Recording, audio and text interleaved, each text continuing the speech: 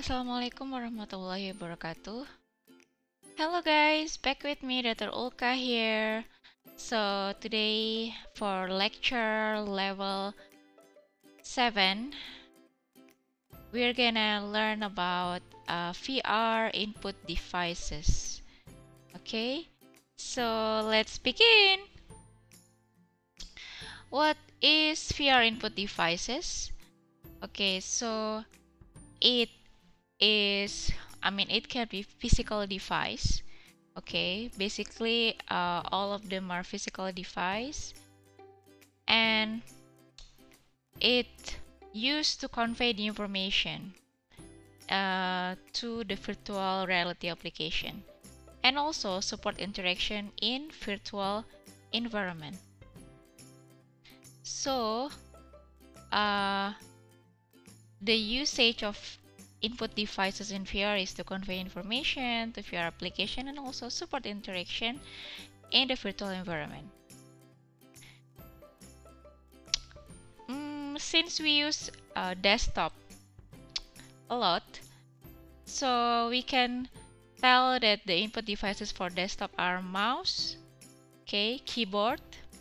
So all these two are mainly for selecting, dragging and dropping, scrolling, and also the keyboard is also for text entry.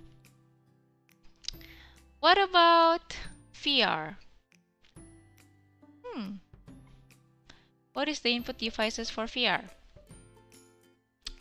So there are two types of VR input devices.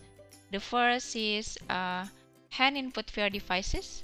Okay, device that deal with hand, and also device that doesn't deal with hand. So non-hand input VR devices.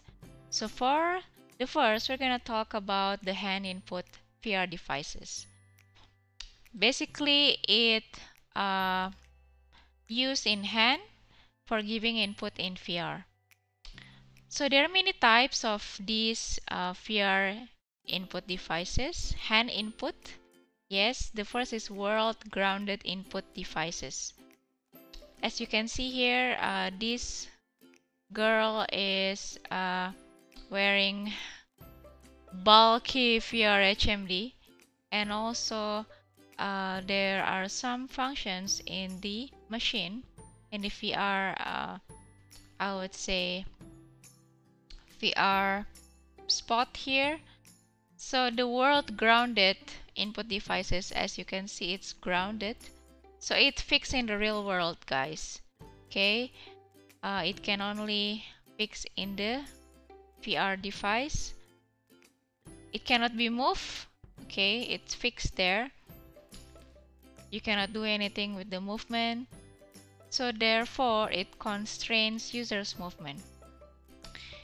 It's ideal for VR metaphor, like metaphor of the, in this case is Disney Aladdin's magic carpet in the Disney's Quest, and also Disney's Quest Ride the comics. So it's good for metaphoring some, situation that human cannot see.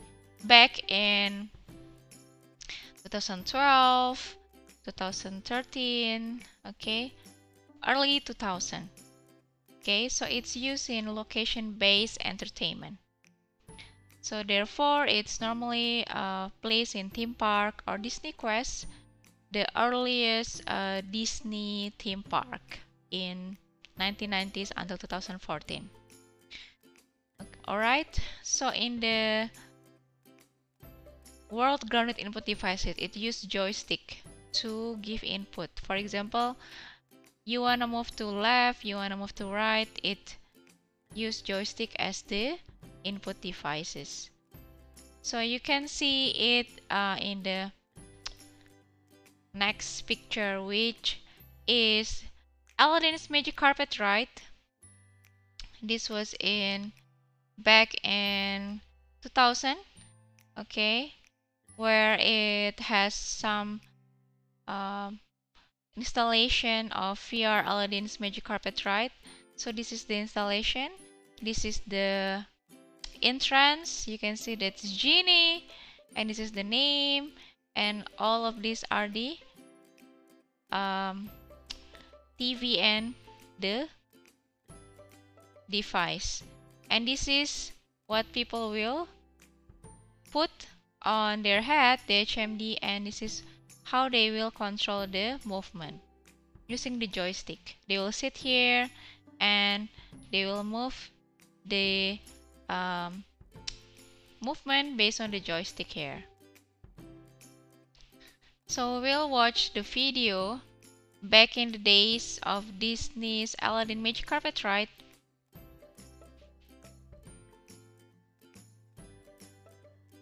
Alright, I'm gonna play. Wait, okay.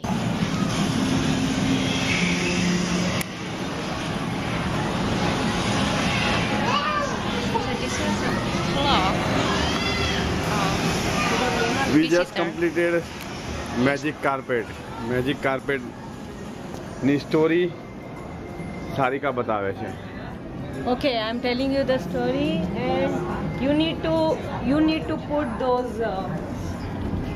You need to put on your head, and from that you see in the laser you see the Aladdin, and you keep going on the magic carpet. You turn right or left. That's it. You just turn right or left or move forward, and then at the end you have to rescue the genie. You just keep going, and automatically you rescue the genie. It was not so good.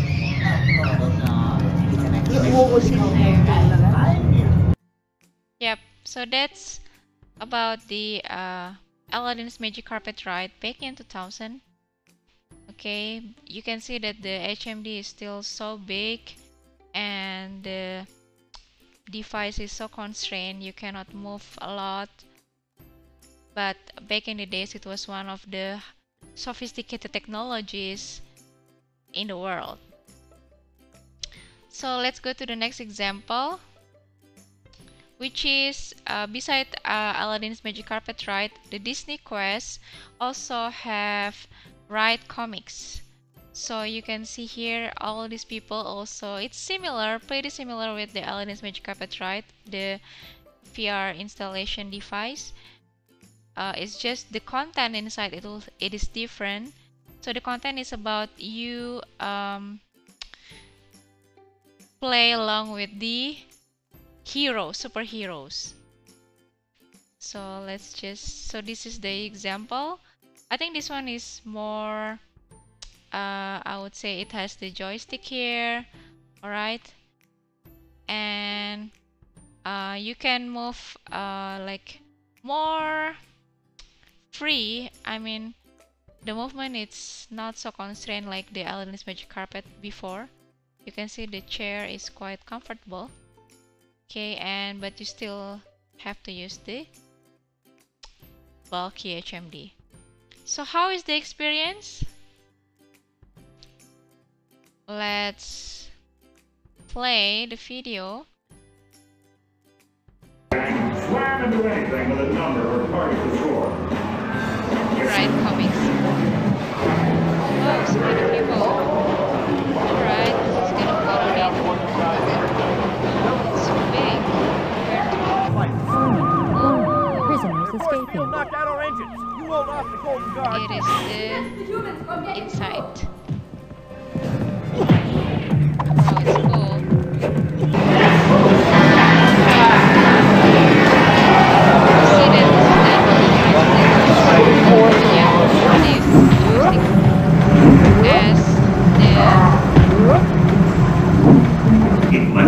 See that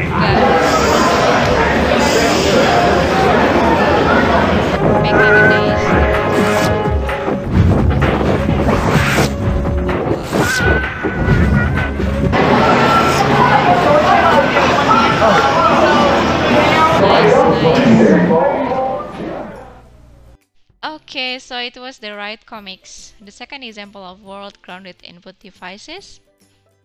So let's go to the next. Okay, so beside world grounded input devices, the second example is track handheld controllers. Yes, so track handheld controllers is like Oculus Rift S controller. Okay, it can be a hand controller. Basically, it's 6DOF VR hand controller. Okay, not Google Cardboard, because Google Cardboard is 3DOF. So it combines button or joystick input plus tracking. It provides proprioceptive, passive haptic touch cues. Also direct mapping to real hand motion. And therefore, it enhances VR presence. So this is one of the best options for VR. This is Oculus Rift S, and normally it has two controllers in left and right. So we'll see what is the controller about. This is HTC 5 controller. Basically, it is pretty similar with the Oculus controllers. So this is the left side and this is the right side.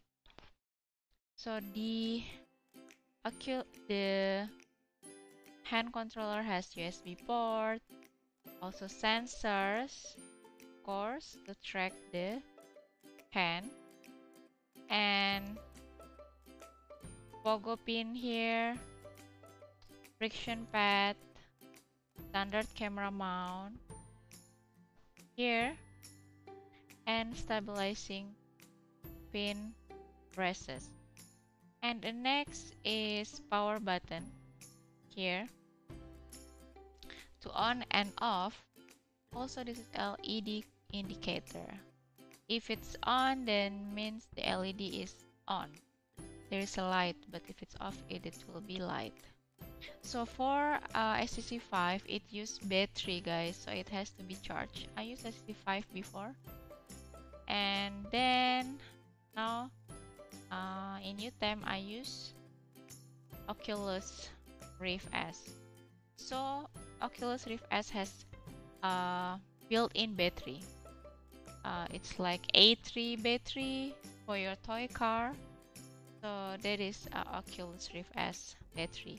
But for HTC 5, it doesn't have any built-in battery, so it has to be charged for you to use. If the battery has been finished. Okay, so yeah, that is the track handheld controllers. Next is non-track. So if previously it was track, this one is non-track. So these devices is also held in hand but cannot track in virtual environment. There are many kinds, such as game controllers, joysticks, Xbox controllers. So mostly like game controllers. Okay. So this is the game controller and this is the joystick. Next is hand-worn devices. So these are the devices that you wear in your hand, fingers, like this haptic glove, or you wear in your arms like this. This is a thermogun, thermoreel from the brand name Techway. If I'm not mistaken, it was Korean brand. So this device can give hot and cold sensation while we are in virtual environment. So it can give us the hot or cold or the middle one, the normal one, the medium one, between hot and cold. So it's really good to feel the heat or the cold with this device. And this one is haptic device. As you know, it tracks your fingers, so you can move your fingers in precise way when you are in virtual environment. Next is hand gesture. So this one is using bare hands, guys. Means no device at all. Yes, the device is the headset, but it doesn't have any haptic glove like the previous one you saw. So this one is bare hands, totally nothing empty in our hand. It's only our VR headset. Okay, this is available for Oculus Quest 2.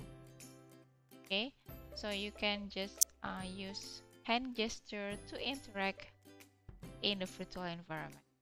It's cool, right? So how is it? Let's just play the video to know about it. Welcome to the Oasis. My name is Mike, and today is an awesome day as the Oculus Quest got another free update, and this time it's the hand tracking update. Now, when this was originally unveiled during Oculus Connect 6, Oculus stated that the free update would be coming next year. However, today, they surprised everyone by releasing the update early, just like an early Christmas present to all those Quest owners out there. So in this video, I'll show you what you need to do to get the update, I'll show you how hand tracking works and what it looks like, and then I'll give you my conclusion at the end of the video. Timestamps are in the description down below, as always. I hope you guys and girls enjoy this one, and without further ado, let's dive in.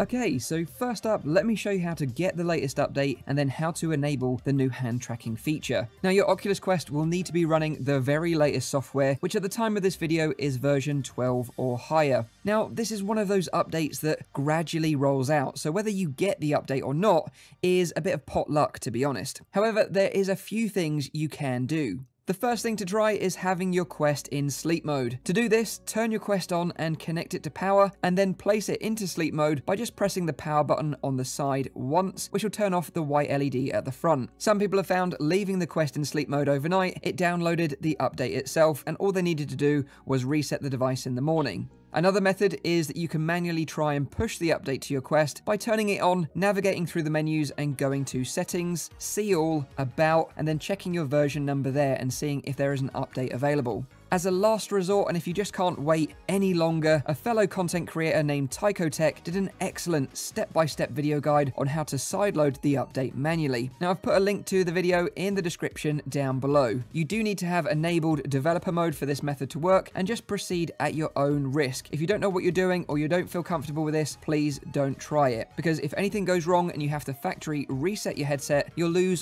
the switch between hand tracking and controller mode at any time. So let's put the hand tracking to the test. Now, right now, the hand tracking only works with a few first-party applications, such as the Oculus web browser, where you can now easily browse your favorite websites and channels on YouTube using your hands alone. To click on something, all you need to do is touch your index finger and thumb together for a click, and then just touch and hold and move your hand around to scroll. Feels very intuitive. Alongside the Oculus browser, you can also use hand tracking in the Oculus TV app, where you can use the gesture controls to pause, play, or scrub through a video. If you're looking for something really fun to experience in the Oculus TV app, I would highly recommend trying out the Lego Batman 360 video. It's short, but it's absolutely hilarious and completely free. And finally, you can use hand tracking to navigate the Quest's home menus, game library, and the Quest store. If at any point you want to swap from hand tracking controls back to the Oculus Touch controllers, you simply push the button under Settings in the main menu. So here's my conclusion. The finger tracking on Oculus Quest works great, and it's simply amazing that not only is the update free, but that you don't need any additional hardware for this to work. On other VR headsets, you would have needed to invest in additional hardware, such as a Leap Motion device to add this functionality, so to see this integrated so seamlessly into Quest is really incredible. The Quest's cameras do a good job of tracking your hands and individual finger movements, allowing for gestures such as the OK sign, thumbs up, flipping the bird, pinching to click, and holding to scroll. And using your hands to navigate the menus feels really intuitive. However, when one hand moves in front of the other, occluding it from the tracking cameras on the Quest, your virtual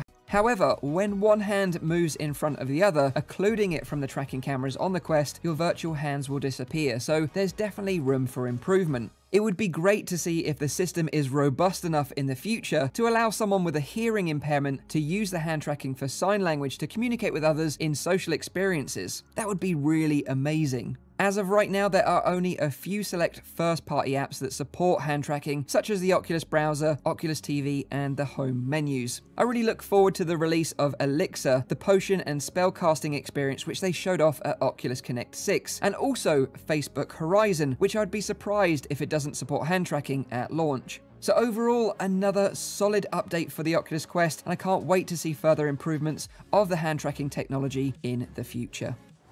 Okay, so that's the hand tracking update for Oculus Quest available right now.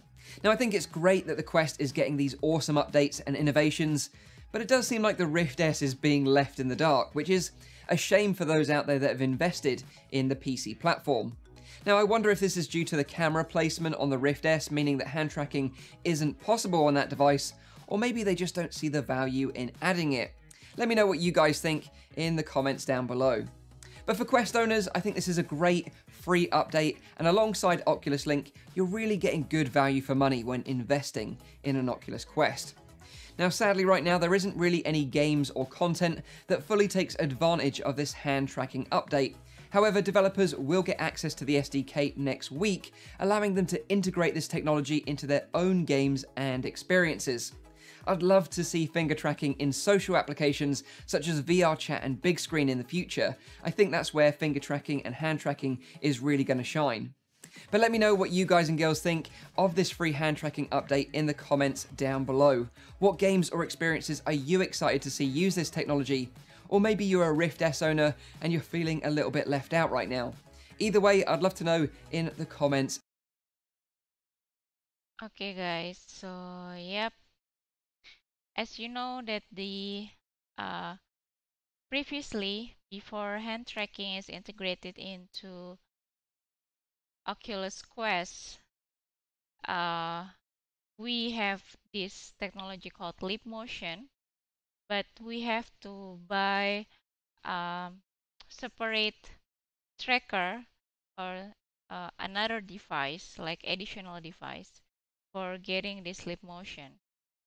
However, it was like quite outdated now these days, since the hand tracking already integrated into Oculus Quest, and yep. However, I just want you to know that we have this technology back then, like 2015, 16, 17, it was still in the hype, which is called Leap Motion. So Leap Motion in VR will show your fingers, which is like the hand gesture right now, but in like bone form. So you can see the fingers clearly in the bone, like your real fingers. So it's gonna be very precise, the things that you do, since it covers each of your finger, not like the hand gesture in Oculus Quest. I'm sorry. So this is exactly what it's gonna appear in virtual environment. However, since VR doesn't really a place for Leap Motion anymore these days, technology of VR starts to get advanced and advanced. So Leap Motion is kinda lame for VR. However, they have come out with another Leap Motion controller, which is not for VR. You can just use it for desktop, laptop, PC. So this is gonna be really useful if you need hand gesture without VR. So let's see it. Welcome to Crystal Maker 10. In this tutorial, I'm going to demonstrate how you can use the Leap Motion 3D controller to rotate and scale your structure. The Leap Motion controller is a simple USB device that plugs into your Mac or PC and allows you to control your system using simple hand gestures. and we programmed Crystal Maker to work with this device. Now in this demonstration I'm going to assume that you have purchased your device and plugged it into your machine and followed the manufacturer's instructions to download and install their driver software. Once that's been completed, then you can launch Crystal Maker, and on launch Crystal Maker looks for the Leap Motion controller, and if it's installed it will allow you to use your hand gestures to rotate and scale your structure. Now there are two different ways of manipulating your structure with the Leap Motion controller.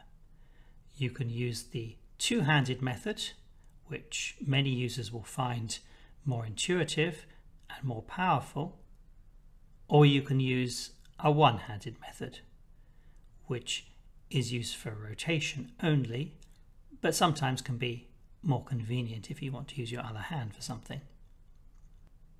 Now to use the two-handed gesture, you need to position both of your hands above the controller with your palms facing downwards and your fingers splayed out. And then you can rotate just by imagining that you have a ball between your hands, a solid ball, and you're turning that about different axes. You'll notice that the model rotates as well. You can also scale. Imagine that you're squeezing your virtual ball or that you're pulling it apart. Again, squeezing it in, pulling it apart, squeezing, pulling, squeezing, pulling. The other set of gestures is the one-handed gesture. Position your hand above the device to rotate about a virtual axis coming from the table up to your hand. You can also rotate about an axis that comes out of the screen towards you. Positioning your hand in front of the screen, twisting. Or there's a third axis which is parallel to the screen, parallel to the controller, and just rotate, simple rotation. Finally, I want to say something about how you can stop the device from tracking your hand. Why would you want to do that? Well, sometimes if you position your hands above the device and then move them away, then your structure will move, and you don't want that. Your structure will rotate because your hand motion triggers a response. So we've programmed the device so that if you put your fingers together, it will cease tracking. See.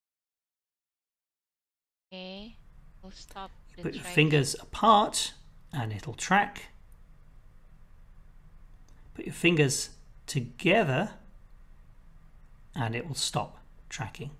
So that's a good way to withdraw your hands without having your structure rotate or scale on you. Finally, remember you need to have your palms pointing downwards towards the device so that the camera can see what you're doing. And that's the Leap Motion 3D controller that works with Crystal Maker 10.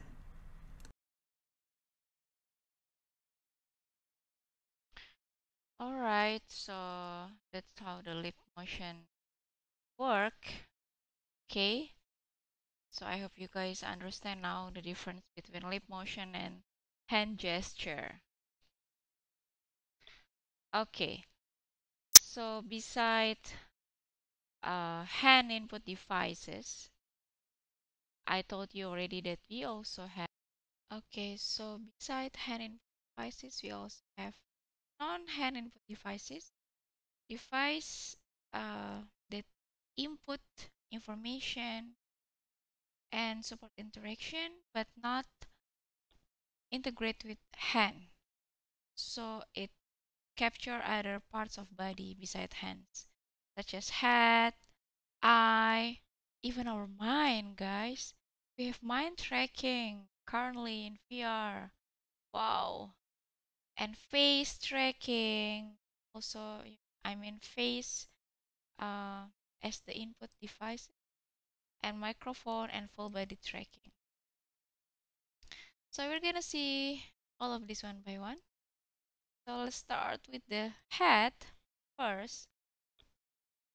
Okay, before we come out with the tracking, firstly let's understand this VR headset. So this is Oculus VR headset. The inside of Oculus Rift S, you can see that there are many chips and sensors and cameras in the headset. And this is the brand name. So we're gonna break down the components of Oculus headset. So this is Oculus VR headset. So if we break it down, it's gonna be like this. So the first is the lens, you can see it here. And second is the display, and the third is the tracking technology. The display also come on this. Okay. So here we go and see each of the component. So the first is the lenses. You can see that this shiny thing is the lens of the VR headset. So what does it do? It establishes a focal point that is critical to perceive depth. So depth is one of the things that make our brain tricked by VR, guys. So users' eyes stare beyond the display into virtual environment. That is the usage of the lens in VR headset. To see the detail, these are different kind of lenses in different kind of VR headset. This is lens in HTC Vive, lens in Oculus Rift, and this is lens in PSVR. Every headset has different lens, but let's see what is the main usage of the lens, guys. If your eyes focus on something far away, they focus on infinity. That means the rays of light are parallel and the lenses of your eyes are relaxed. If an object like this little fly moves closer to your eyes and you want to keep it in focus, your lens bends and breaks the light differently. To keep the fly in focus, all the light from a single point on the insect needs to be focused on a single point in the back of your eyes. If the fly comes too close, the lens cannot bend enough and you lose focus. This is why VR headsets need special lenses. So the angle of the light from the lenses is corrected so that it can be used by your eyes again. Because the light rays hit your lens at a different angle, you perceive the image as farther away than it really is. To make the headset lenses thinner and lighter, some VR headsets use Fresnel lenses, which are lenses with the same curvature as regular lenses, but they're segmented. But using Fresnel lenses means that you have to make compromises. You can create lenses with many segments, which results in a sharper image. However, you lose light that gets scattered at the peaks that do not have the right curvature. As an alternative, you can create Fresnel lenses that have fewer segments, which results in less scattered light and more contrast, but will also give you images that aren't as sharp. These are the basics for understanding how optics for VR headsets work. Subscribe to our newsletter at vrlenslab.com to stay up to date. Okay, so yep, so you guys know now how the VR lens work and what does the name of the lens in VR. So it's called Fresnel lens, guys. Most of the VR headset use that lens. Remember Fresnel lens? However, there is one new lens just came out. It's called ARABS lens, refers as spherical backside, which over maximum VR field of view for the lenses while enhancing optical clarity. So this is the regular lens, the Fresnel lens. But if we use our ABS, it's gonna be like this. So, yep, this is not used yet for the current headset. So I hope that there will be headset who use this, which use this Air ABS lens. However, Fresnel lens is not bad. I mean, we all used to it for the VR users. Okay, so after the lens, the next part is display. Ooh, why display is important, guys? Because it renders a stereoscopic image on the HMD, guys. Okay, and it has to be minimum frame rate of 60 frame rate per second to avoid lagging that might break the illusion or lead to nausea. So with minimum frame rate 60 frame per second, which is used by Google Cardboard, we will not have any lagging while we use our VR headset. So therefore, we won't have any nausea. For Oculus Rift and HTC Vive, they have more sophisticated number, which is minimum 90 frame rate per second, or also it can be 120 frame rate per second.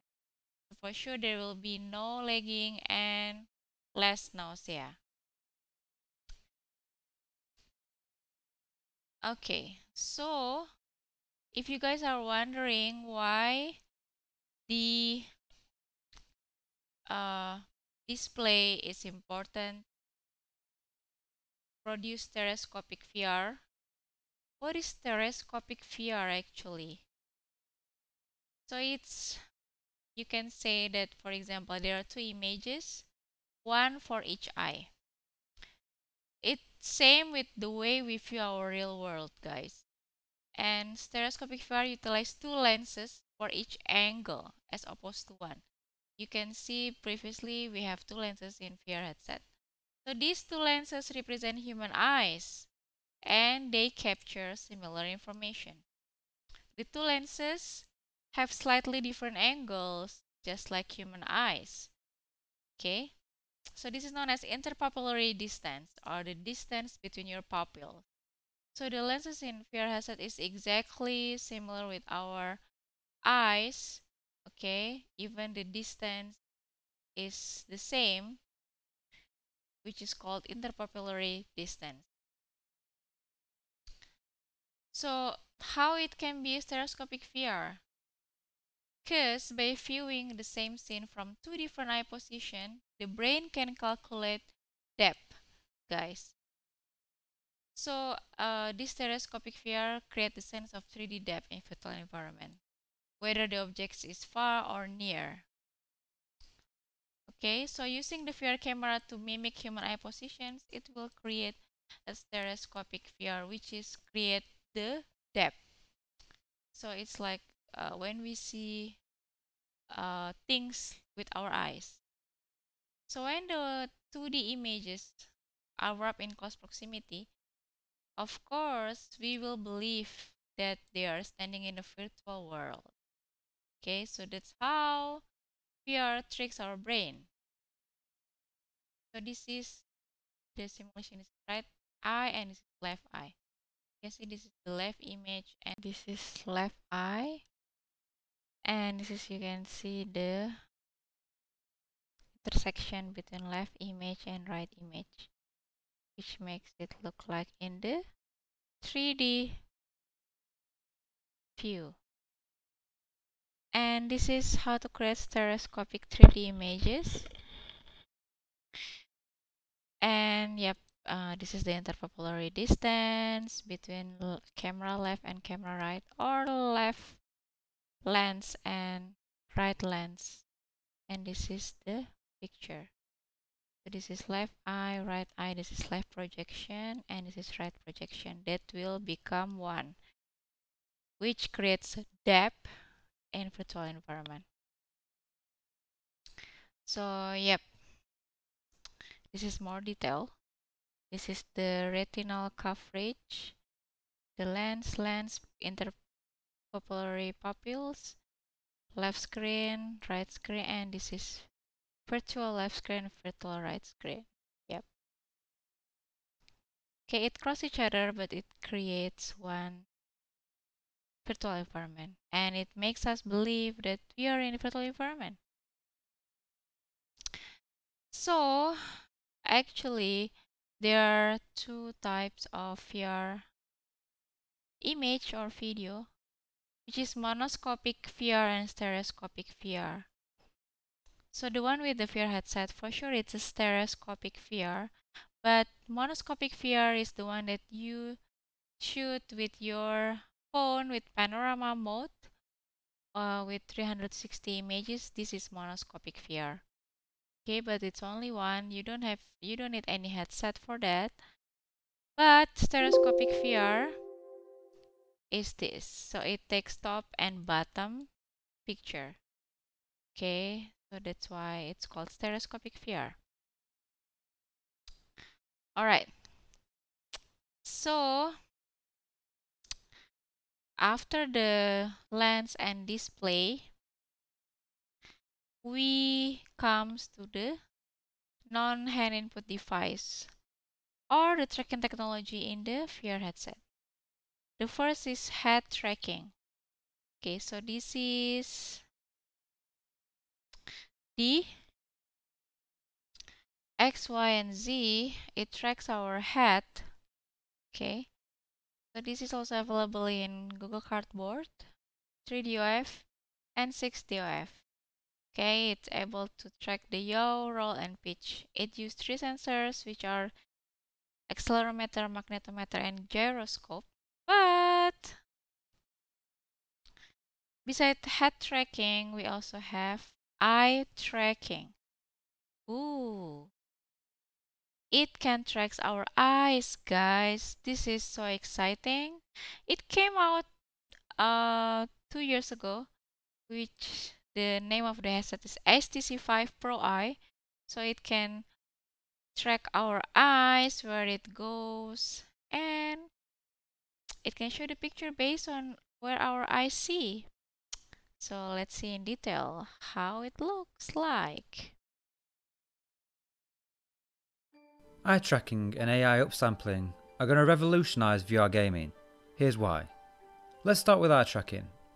It's pretty self-explanatory. With the use of some sensors in the headset, it's possible to track the movement of your eyes so they know exactly which part of the screen you're focusing on. This will help with presence in social applications like VR chat, because your avatar's eyes will be moving naturally and other users will be able to see exactly what you're looking at. The main benefit of this for gaming though is with foveated rendering. Foveated rendering has already been used in some games, but it's fixed foveated rendering. This is when the centre of the screen is full resolution, and towards the edges it bleeds out to a lower resolution. This is more common with the original Oculus Quest, and it is noticeable when you're looking for it, but it does help reduce the load on the GPU, as it isn't having to render the full resolution across the entire screen. With eye tracking, it's possible to have the foveated rendering move with your eyes. With the use of some software, they can pinpoint exactly which part of the screen you're focusing on with high accuracy, and have the screen at full resolution at this point, then bleed out the resolution for the rest of the screen. We've already seen a few companies demonstrate this tech. Tobii make eye tracking products and have their eye tracking built into the HTC 5 Pro Eye. From benchmark tests, they've seen a reduction of GPU shading of over 50%. Great! The GPU reduced over 50%. The Pico Neo Eye is a headset aimed at business users with built-in Tobii eye tracking. They claim that dynamic foveated rendering increases frame rates by up to 66%. Wow, okay, so foveated rendering. The other is thing so that I want to effective. talk about is AI upscaling. Okay, so as you know that the main benefit of eye tracking is foveated rendering, where it renders full resolution specifically in the picture that we see with our eyes, but the others are with low resolution. So it will reduce the power of GPU and it will help the frame rate focus. But how does it apply? Let's see in details with HTC Vive Eye Pro. The HTC Vive Pro Eye adds one feature to the Vive Pro, but it's a really important one: eye tracking.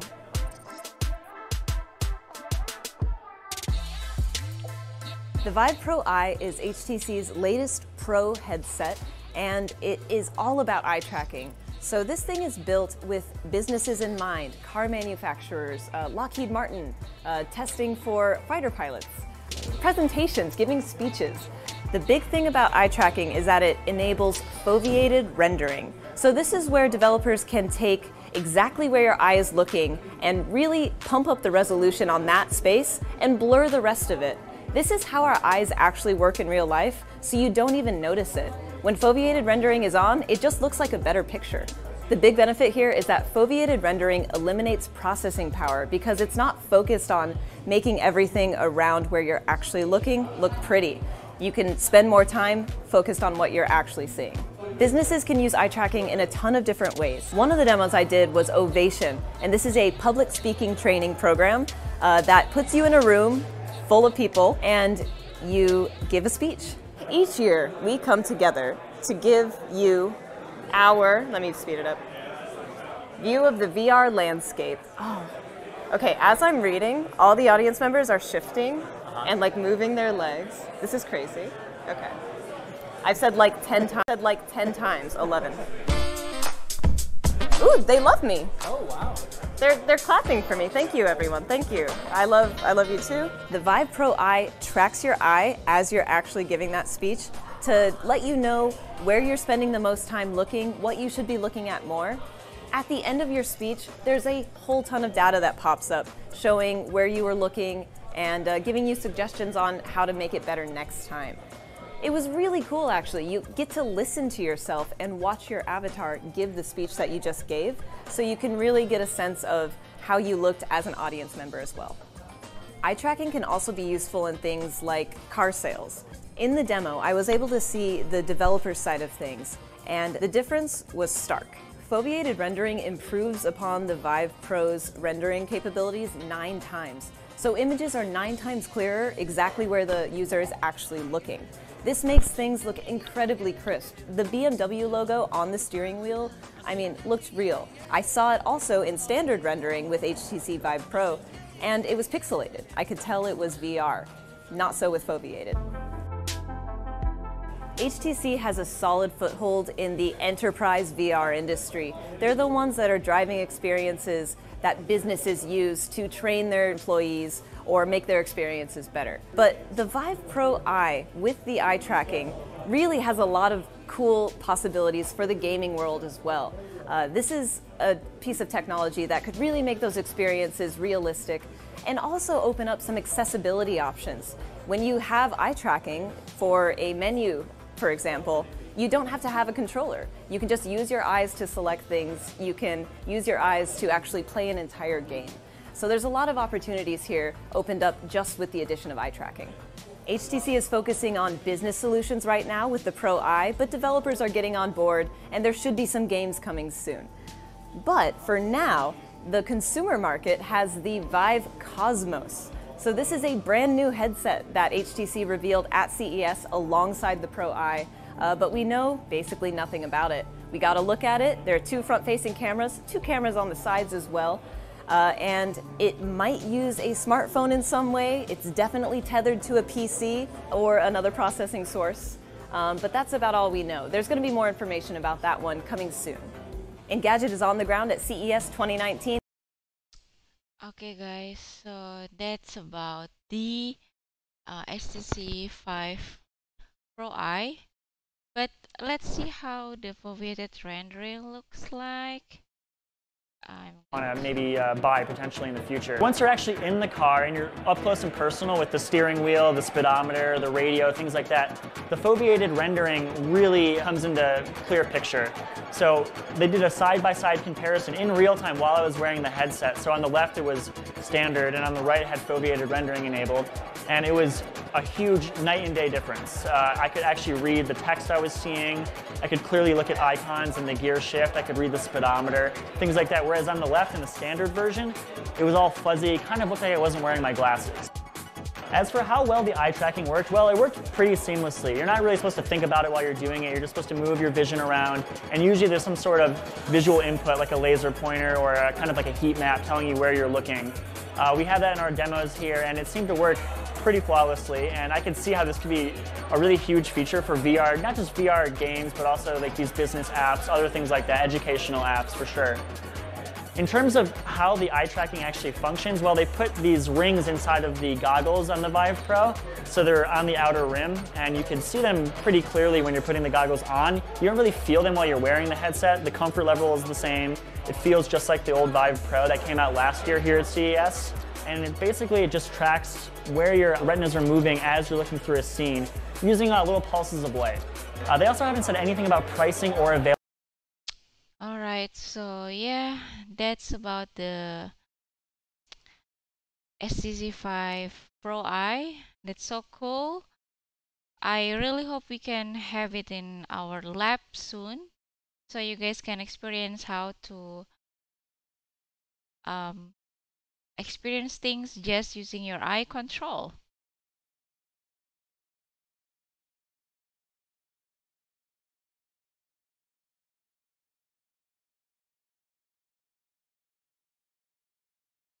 So the next tracking besides eye tracking is mind tracking, guys. So now VR has come into like a really sophisticated tracking, which is it can track your mind, which it will give input to the VR application that you are playing with based on what your mind says. So you don't have to move your hand, you don't have to move your eyes, it's just with your mind.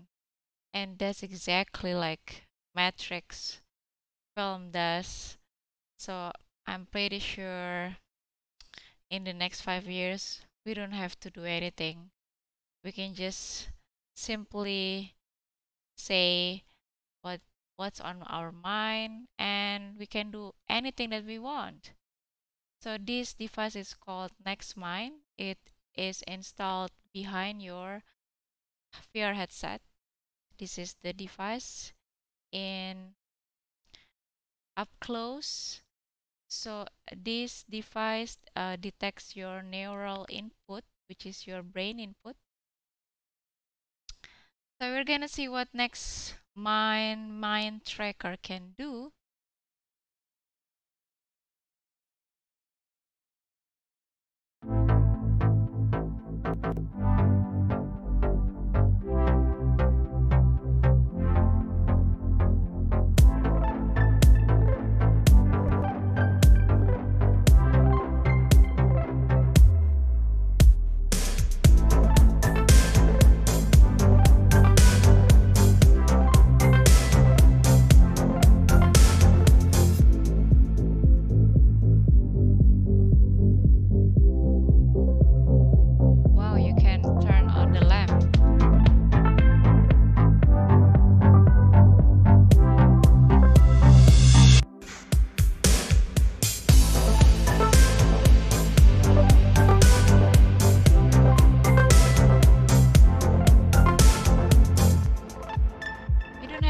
VR headset though, you can just wear it.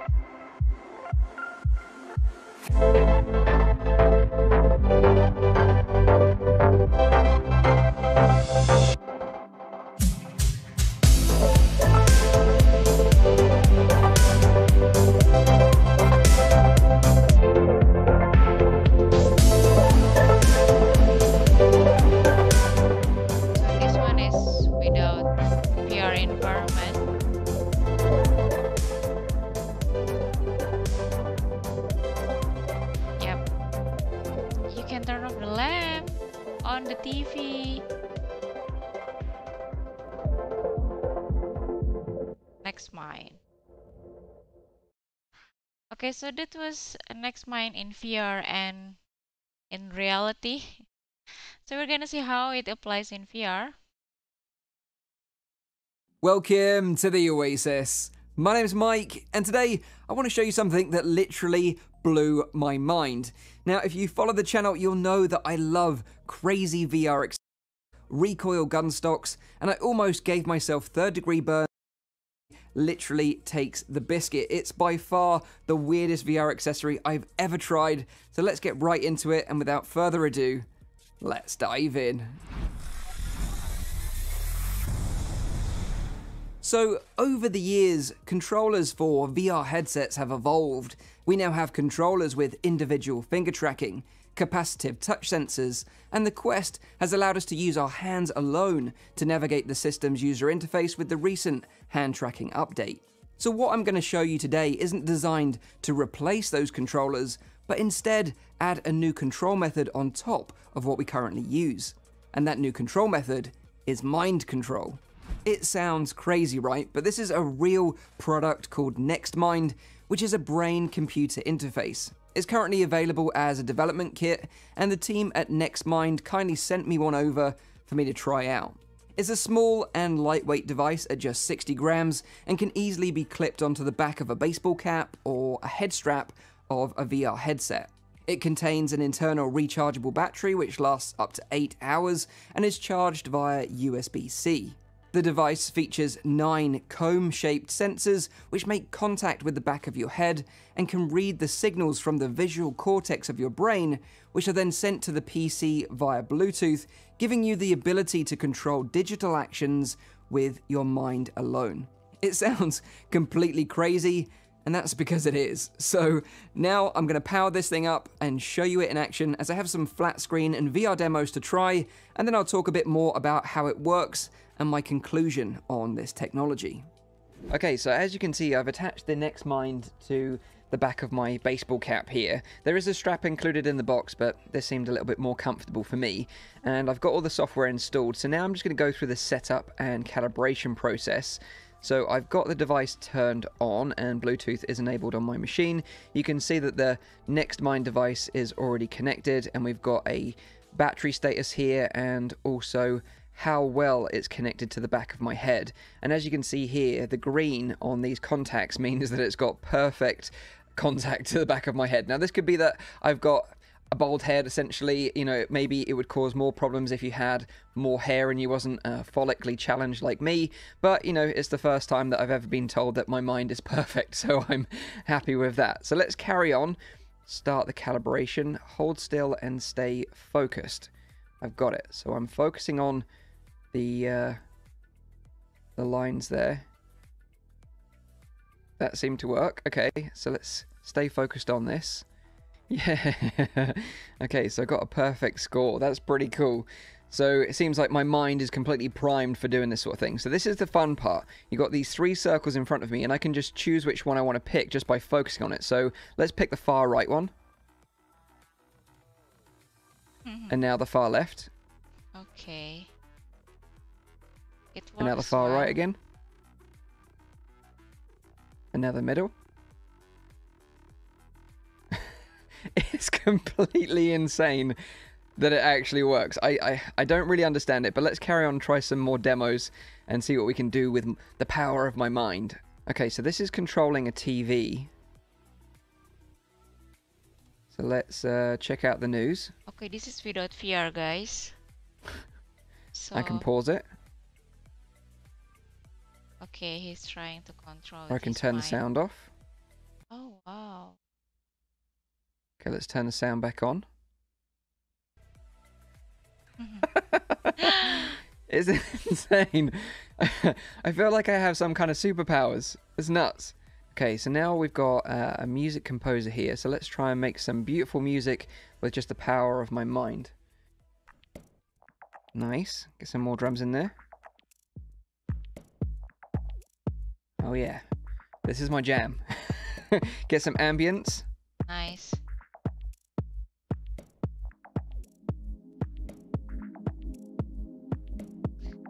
this is applies in Some reality. sense in there. Starting with the low. No VR headset, guys. So this is Some high in there. insane. This is so nuts. Wow. Okay, let's just restart this. This is how you restart the whole thing. And then we're back. This is completely blowing my mind right now. I can't believe how well this actually works. So let's try a couple more demos before we move on to the VR one. Okay, so this is a basic little platforming game. And what we can do is we can focus on those rocks to destroy them and move them out of the way of our little character, and also blow up enemies with my mind. Ooh. Jedi powers. Yep, you can be like Jedi, guys. No, focus, Mike. Focus, focus, focus, focus, focus, focus, focus, focus, focus, focus. As long as you focus, you'll. Whoa, that was crazy. succeed. That was crazy. Uh-oh, let's destroy this enemy first.